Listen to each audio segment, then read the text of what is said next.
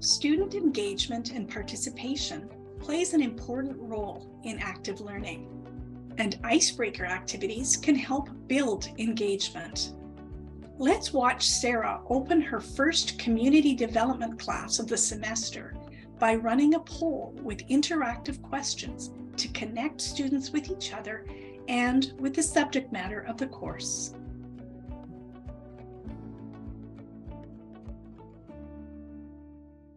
Everyone, welcome. This is our first class, online synchronous class for community development and engagement. As you can see on the screen here, MGMT 8930. We're in section 1. We meet every week on Wednesdays at 1 o'clock. This is the same Zoom link that we'll be using each week. It's so wonderful to see some of your faces and to meet you. We're at the beginning of the semester, and I am your professor. I'm Professor Sarah Kafishan. I will be leading you and supporting you throughout the semester in this course. So let's get started. We're talking about community development. All of you are enrolled. This course is part of this program, which is a postgraduate program, Management in Community Services. So we're all interested in communities and understanding how to engage with communities and develop community resources, develop community action plans. I thought we could start today with a little activity to build our own little community, the community that we have here in this Zoom classroom setting. So I'll launch a few polls for us to get to know each other. So the first question that I'm going to launch has to do with your previous experience. I know many of you have worked in community development before, and you have gained a little bit of understanding in different sectors, right? Whether it's working with homelessness, whether it's working in areas around disabilities. I myself, just so you know, I've worked within mental health and addiction sector. I've worked within disabilities. For example, in mental health, I launched programs to support individuals with their mental health. And with disabilities, I was part of a team that looked at evaluating an independent travel program. So it was a community program to support people with disabilities so that they could learn how to take the public transit to different parts of the city.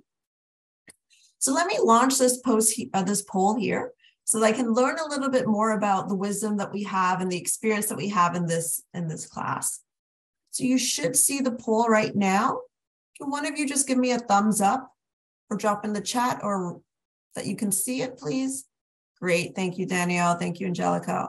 Thank you, Lenray and Baumik, all of you giving me a thumbs up. So the question is, what areas of community development have you worked in? And feel free to choose all that apply. So we've got several sectors here or several areas: homelessness, mental health and addictions, disabilities, youth or senior sector, the education sector, food insecurity, gender equality, racial equality, poverty reduction, and then last but not least, environmentalism and sustainability. Okay, great. I've got almost all of you, and there you go, 100%. Wow, we really got a lot of experience here. Okay, let's see.